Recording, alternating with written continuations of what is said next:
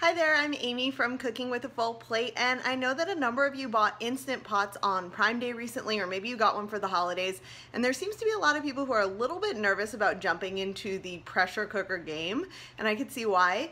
But given that, I thought I would just do a quick video today of something I love to make in my pressure cooker, how I do it, in hopes of showing you that it's really not that scary, and it's such a great tool to have to make things quickly, easily, and without any attention from you. So here we go. Okay, so what I have here is 2 cups of short grain brown rice that have been soaking in water for about 8 hours. You can do this overnight or up to 24 hours.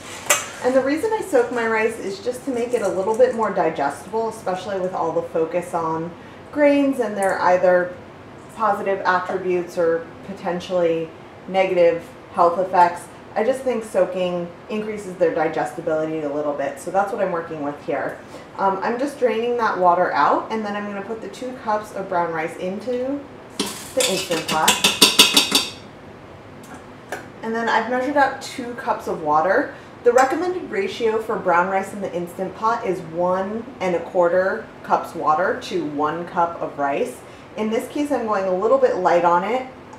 With the 2 cups versus what would normally be 2 1/2, because I know that there's some water that's gone into that rice. It's already started sprouting and digesting a little bit ahead of time, and I don't want my rice to get too sticky unless I'm making something like sushi. So now the water is in there, the rice is in there. I'll give a quick shake of some Himalayan sea salt, just flavor it up, and then we're going to put the lid on. The lid goes on. We want to make sure that the top is set to sealing. That's how you're going to make sure that it comes up to pressure. And then I'm doing the manual mode. That's the most common one that I use. And I'm going to go with 23 minutes for this. The recommendation for brown rice is 22 to 25 minutes. Setting it for 23.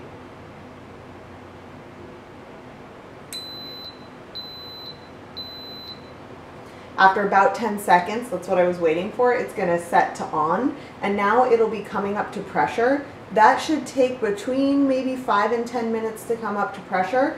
You'll know that when the little lock comes up on the lid, you'll kind of hear some steam, and then you'll see the lock come up on the lid, and then this will start counting down the 23 minutes. That's how you know it's come to pressure.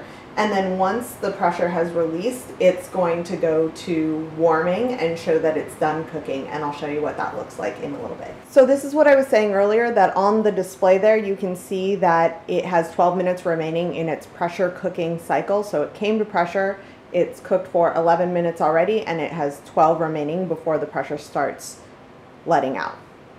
Alright, so you can see now that the screen says L000. That's because the pressure just reached its time limit of 23 minutes that we set, and now it's going into keep warm mode. If you could see, the lock up here is still up, so this is next to your vent button, and that lock tells me that it's not time to take the lid off yet. I'm allowing natural release to happen here, so I'm just going to wait until that little button goes down, and then I can either open this up, or I might just let this sit here until dinner time, keeping warm, and then have it ready to go when we're ready to eat.